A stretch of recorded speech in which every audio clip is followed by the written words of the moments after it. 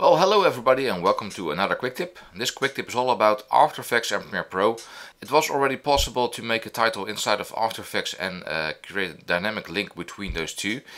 But now there is the way to export it as a composition template. So whenever you've made an animation like this, for instance this opening title for a YouTube video or something, I've created two layers with some basic placeholder text, and I've renamed the layers in something that makes sense. So a main title layer and a subtitle layer, and those two layers will appear inside of Premiere Pro later on. So you better make sure that these two names make sense in this case.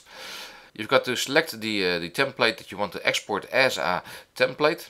So File, Export, and then Composition as Text Template. Yeah, I need to save it, of course. Template and demo for the YouTube. Okay, there you go, save, and it will make a separate text template file. It's good to know that you can't open that template file anymore inside of After Effects, so you better make sure that your design is correct before you export it as template. So just be sure that you've got your original composition as well. So I'm going to go to Premiere Pro, and inside of my project I'm going to import the YouTube demo template. Import. There we go, and this is the composition that I'd like. Okay. And when I double click on it, it will open up the title. There we go. And in After Effects the background was white, but of course the After Effects composition is transparent, so the white composition color will be transparent in this case, and that's exactly what I'd like. So I'm gonna drag and drop it on top of my video, and now it will show my template inside of Premiere Pro. And that's pretty cool, but of course you'd like to alter the text later on. In that case you need to select your clip on the sequence, go to the effect controls, and in here you can alter the text. So go to Master Template, and now you can see the names of the layers inside of After Effects.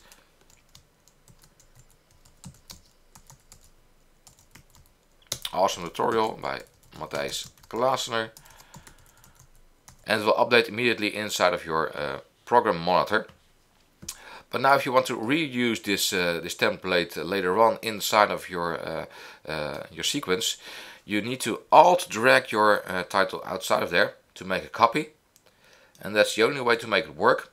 So if you alt drag and make a copy, you can alter the text inside of your effect controls as well. Awesome tutorial part 2, for instance. It will update in here, and when I go back to the first template it will show the original one. And that's the only way to do it. So if you copy it with Command C and Command V later on in your sequence, it doesn't work.